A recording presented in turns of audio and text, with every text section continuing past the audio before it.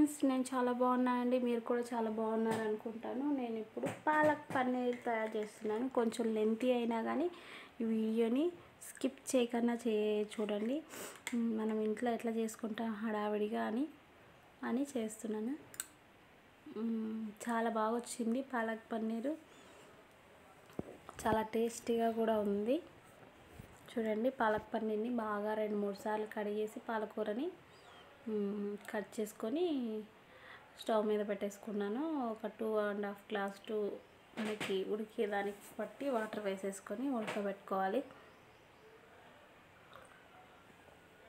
దానికి కాంబినేషన్గా నేను బగారా రైస్ చేసుకుంటున్నాను, అంటే జీరా రైస్ టైప్లో. దీన్ని వాటర్కి పెట్టేసేసి బాయిల్ అవ్వడానికి. అంతలోపల నేను ఫ్రిడ్జ్లో కూడా ఐస్ పెట్టేస్తున్నాను ఆల్రెడీ. మార్నింగ్ నైటే పెట్టేస్తాను. చేయాలనుకున్నా కదా ఒక గిన్నెలో వాటర్ పెట్టేస్తాను. ఇప్పుడేమో బగారా రైస్ చేసేదానికి ఒక 2 గ్లాసెస్ మాకు సరిపోయేదానికి. ఇదేమో మార్నింగ్ రొటీన్, లంచ్ బాక్స్ ప్రిపేర్కి చేస్తున్నాను. ఇది ఒక 1/2 అవర్ నానాలి. కడిగి ఒక 2 టైమ్స్ పక్కన పెట్టేస్తాను. ఇది బాయిల్ అవుతుంది. మనము అటు ఇటు తిప్పితే అన్ని వైపులా ఉడికేస్తుంది, కాడలు కూడా ఉడుకుతాయి, టేస్టీగా ఉంటుంది. పాలకూర చాలా మంచిది కదా, అప్పుడప్పుడు తీసుకుంటూ ఉంటే ఇలా చాలా బాగుంటుంది టేస్ట్. నేను కారానికి తగ్గ పచ్చిమిర్చి కూడా వేసేసుకున్నాను. రెడ్ చిల్లీతో కూడా బాగానే ఉంటుంది,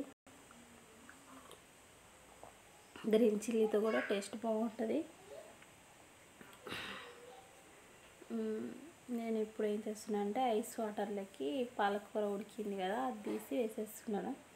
కలరు మారకుండా అలాగే ఉండిపోతుంది, ఇంకా ఎక్కువ ఉడకకుండా కూడా ఉంటుంది. నేను ఇప్పుడు ఇలాగే చేస్తాను. ఇది ఎవరంటే మా పెద్ద పాప చేపెడుతుంది ఐస్ కోసము.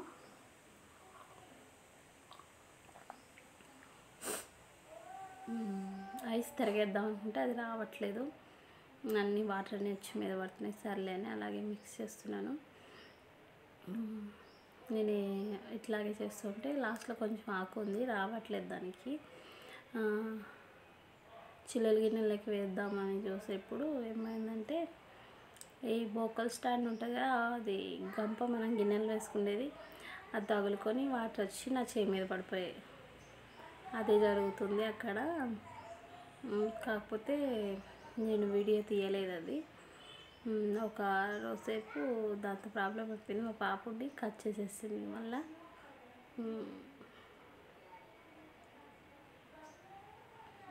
అలాగే వంటలు అయితే చేసుకోవాలి కదా మనం కంపల్సరీ.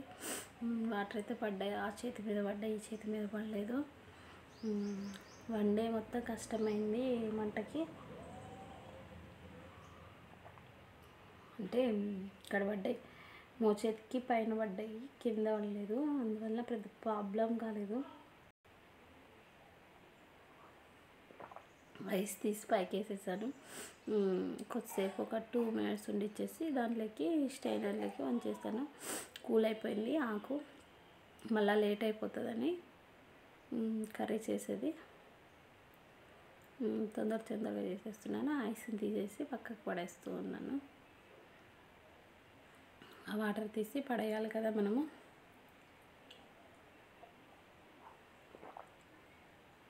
అవేంటివి అని అడుగుతుంది. చిల్లీస్, ఈరోజు చిల్లీ వేస్ట్ చేస్తున్నాను అని చెప్పాను. మళ్ళీ ఏమైందంటే గ్యాస్ అయిపోయింది. నేను మిక్సీ ఆడించుకొని పన్నీర్ వేయించుకుంటూ ఉంటే గ్యాస్ అయిపోయింది. పెద్ద తలకాయ నొప్పి అయిపోయింది. గ్యాస్ అయిపోయి వాటర్ మీద పడి చాలా కష్టమైంది.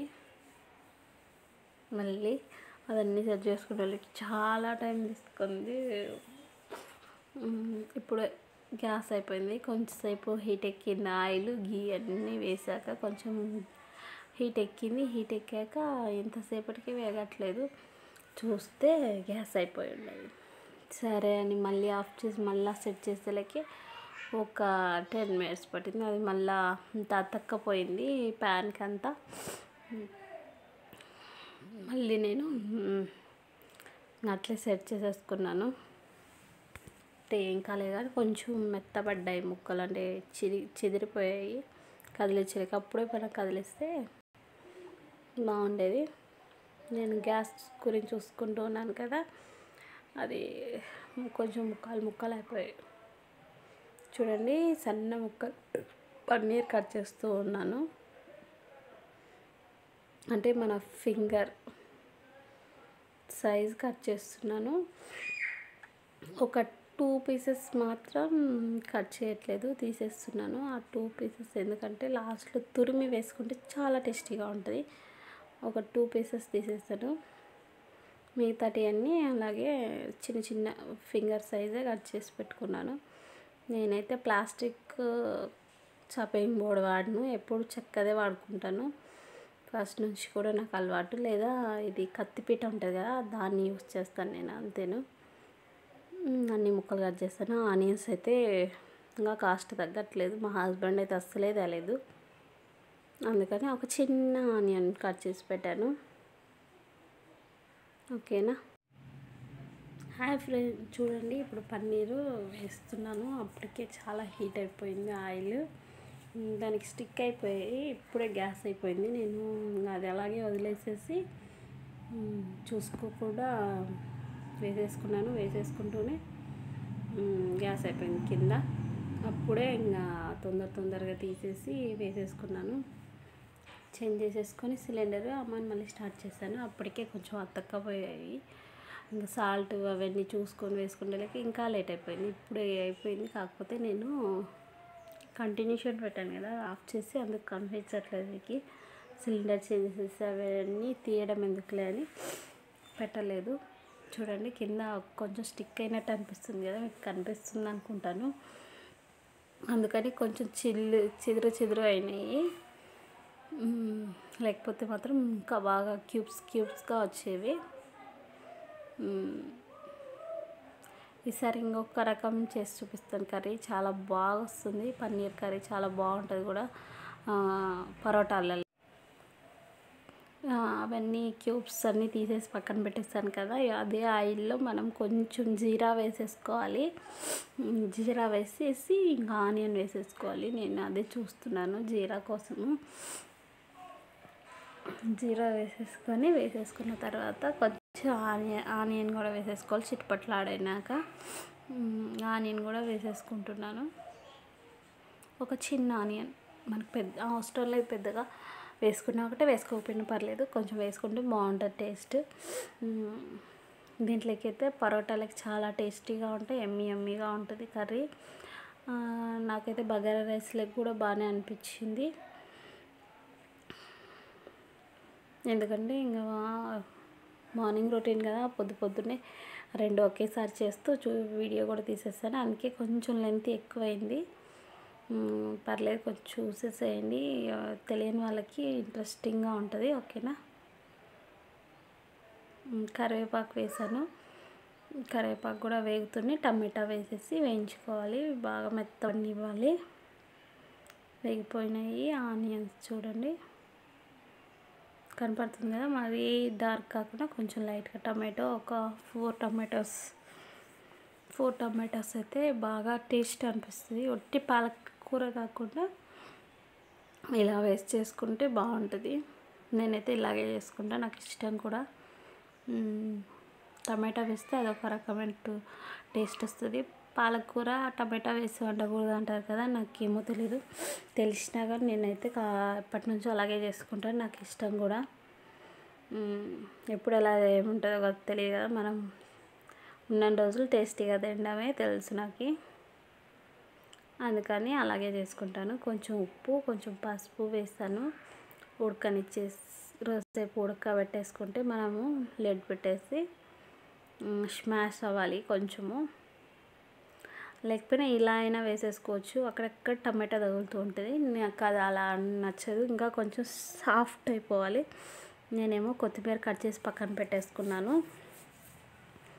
పాలకూర పేస్ట్ చేసి పెట్టేసుకున్నాను ఆల్రెడీ. పాలకూర పేస్ట్ కూడా రెడీగా ఉంది, ఇంకా తీసి వేసేసుకోవడమే. ఇంకా ఆల్రెడీ బాయిల్ అయిపోయి ఆయిల్ పైకి వచ్చేసింది కదా, మనకి కనపడుతుంది బాగా వీడియోలో. ఇప్పుడు నేను పాలకూర పేస్ట్ వేసేసుకుంటున్నాను. నేను ఏం చేశానంటే మా హస్బెండ్ అప్పుడే వచ్చాడు బయటికి వెళ్ళి, తనతో మాట్లాడుతూ పాలకూరని వేయించకుండానే వాటర్ పోసేసాను మర్చిపోయి. మీరు అలా చేయకుండా అట్లయినా బాగానే ఉంది. కొంచెం వేయించుకుంటే పచ్చిదనం ఆకు స్మెల్ రాకుండా ఉంటుంది. బాయిల్ చేసినా కానీ కొంచెం స్మెల్ అయితే వస్తుంది. మనము పోపులో వేయించుకున్నంత టేస్ట్ రాదు. నేనేం చేశానంటే మర్చిపోయి మాట్లాడుతూ అలాగే వాటర్ వేసేసాను. మీరైతే కొంచెం ఆయిల్లో కొంచెం వేయించి అమ్మని వేసుకుంటే బాగుంటుంది టేస్ట్. తనతో మాట్లాడుతూ మర్చిపోయాను. బాగా మిక్స్ చేసేసుకోవాలి. అదైనా కూడా మీడియం మంట మీద పెట్టేసి బాగా బాయిల్ చేసేసుకోవాలి. ఇంకా నేనేమో బగారా రైస్ కదా మీడియం సెగలో ఉడుకుతుంది, అటు సైడ్ చిన్నదాని మీద పెట్టేస్తాను. ఇప్పుడేమో ఒక గిన్నె పెట్టేసుకొని ఒక 2 స్పూన్స్ ఆయిల్ వేసేసుకున్నాను. నేను ఇందాక దాంట్లో వేసుకున్నాను కదా గీ, అందుకని దీంట్లో వేయట్లేదు.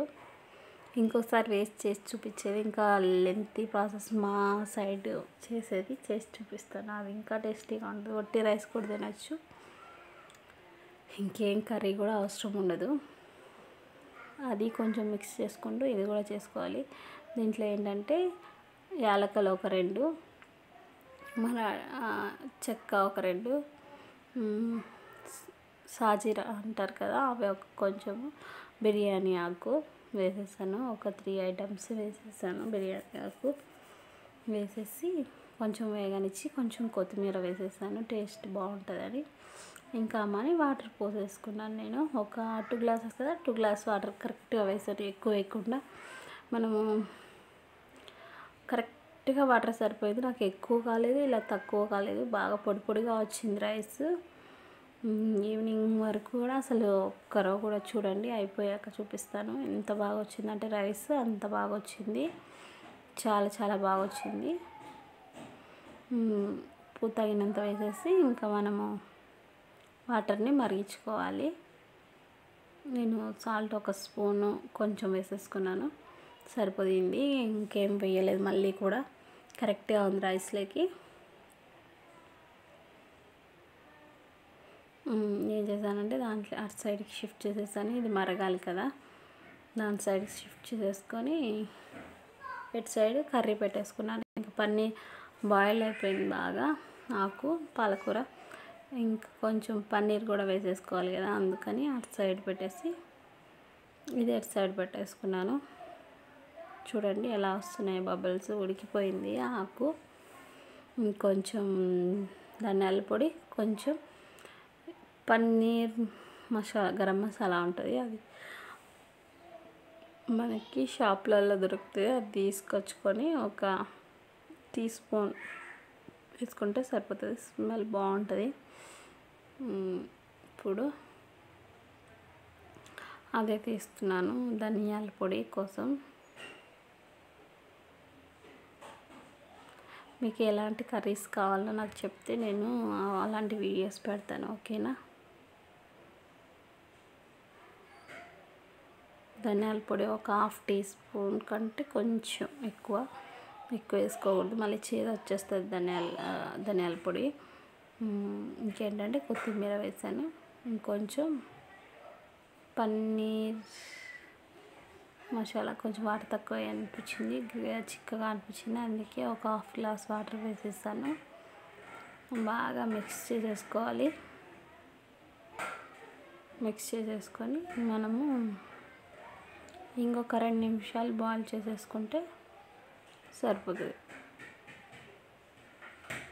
అది కూడా ఇంకా మరగట్లేదు, అంతలోపే ఈ కర్రీని చూసేసుకుంటే సరిపోతుంది.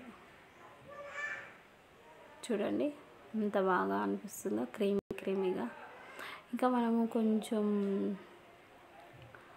పాల మీద వచ్చే మీగడని వేసుకుంటే చాలా టేస్ట్ వస్తుంది. అసలు ఎంత టేస్ట్ ఉంటుంది అంటే అంత టేస్ట్ ఉంటుంది. నేనేం చేశానంటే ఊరు వెళ్తామని పాలు బంద్ చేయించేసాను, రిజర్వేషన్ మళ్ళీ కుదరలేదు, అందుకని ఆగిపోయాము. చూడండి అదే పన్నీర్ గరం మసాలా ఒక టీ స్పూన్ వేసాను. నేను ఏం చేస్తానంటే డబ్బాలల్లో వేసుకుంటే పురుగు వచ్చేస్తుంది, అందుకని ఏం చేస్తున్నానంటే జిప్లాక్ లాంటివి ఉంటాయి కదా పెట్టుకోవడానికి, అవి తెచ్చుకున్నాను డీమార్ట్లో. అవి పెట్టేస్తాను ప్యాకెట్తో అట్టే ఫ్రిడ్జ్లో పెట్టేసుకుంటే మనం ఎప్పుడు చేసుకున్నా కానీ ఫ్రెష్గా అనిపిస్తాయి. ఇప్పుడు మనం పన్నీర్ వేయించుకున్నాం కదా, పన్నీర్ వేయించుకునేప్పుడే మనము ఒక 1.5 టీ స్పూన్ ఘీ ఆయిల్ వేసేసి వేయించుకున్నాం. దాంట్లోనే కొంచెం సాల్ట్ కూడా వేసి వేయించుకున్నాం కదా, చాలా టేస్ట్ వస్తుంది. ఇది ఒక 2 నిమిషాలు, 2 నిమిషాలు ఎక్కువ వేయించుకున్నా కానీ రబ్బర్ అయిపోతుంది. అందుకని తొందరగా వేయించుకొని మనం తీసేసుకోవాలి. లేకపోతే ఏమవుతుందంటే అది రబ్బర్ లాగా అయిపోతుంది, గట్టిగా అయిపోతుంది పన్నీర్ ముక్కలు. నాకు ఒకసారి అనుభవం అయింది, అందుకే చెప్తున్నాను, అలా చేయకండి.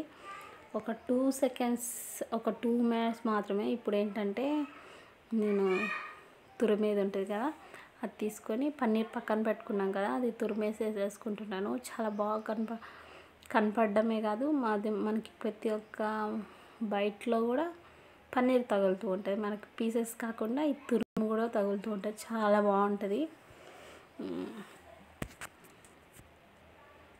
అందుకని నేను ఇట్లా వేస్తాను, ఆల్మోస్ట్ ఇట్లా వేసుకుంటాను. నేను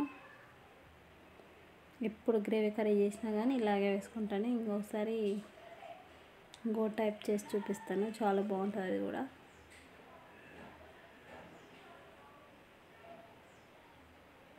చూడండి, అంతా తురిమేసుకోవాలి.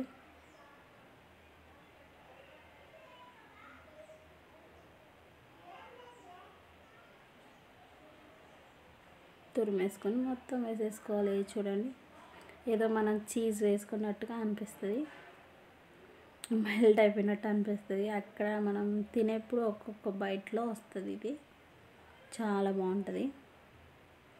మనం ఏం చేయాలంటే లాస్ట్ మనం తినే ముందర కూడా ఒక చిన్న నిమ్మకాయ పిండుకుంటే చాలా టేస్టీగా ఉంటుంది. ఇప్పుడు వేసుకోం కదా అసలు చింతపండు, మనము లెమన్ కూడా ఏం వేయలేదు కదా, తినే ముందర కాడ పిండుకొని తింటే రైస్లకి, పరోటాలకి, పుల్కాలకి చాలా టేస్ట్ వస్తుంది, చాలా యమ్మీగా ఉంటుంది. చూడండి, ఆల్రెడీ బాయిల్ అయిపోయింది. ఇంకా ఒక సెకండ్, ఒక నిమిషం ఉండిచ్చేసి ఆఫ్ చేసేసుకోవడమే.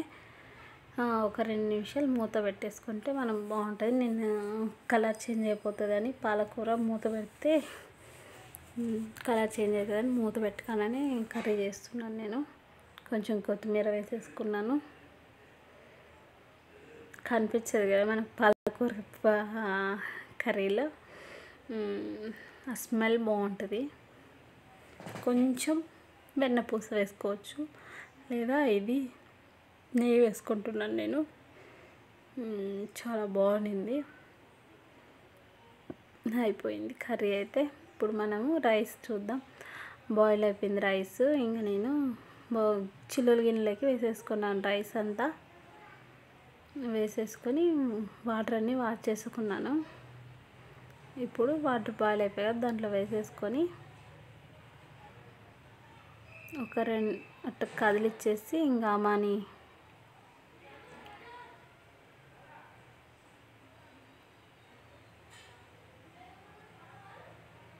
ఒక 2 నిమిషాలు బాయిల్ అవ్వనివ్వాలి.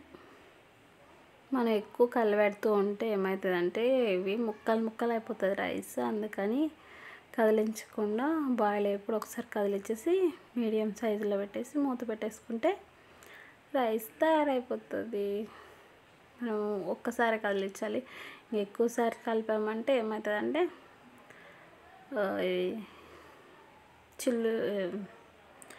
విరిగిపోతాయి రైస్ అన్నీ. చూడండి ఎలా అయిపోయిందో, భలే బాగా అయింది, పుల్లలాగా. అలాగే మూత పెట్టేసి ఆఫ్ చేసేస్తున్నాను నేను. రైస్ అయితే అయిపోయింది. ఇప్పుడు మనము తినడానికి ఒక బౌల్ సర్వ్ చేసుకోవడమే. చూడండి, నేను ఆల్రెడీ రైస్ తీసేసుకున్నాను. ఎంత బాగా వచ్చిందంటే అంత బాగా వచ్చింది. అసలు ఏంటి ఒక బియ్యపు గింజ కూడా విరగలేదు, చాలా బాగా వచ్చింది పొడిగా. ఇంక కర్రీ యమ్మీగా. మా లంచ్ రెడీ. ఓకేనా? ఇది నచ్చినట్లయితే లైక్ చేసి షేర్ చేసి నా ఛానల్ని సబ్స్క్రైబ్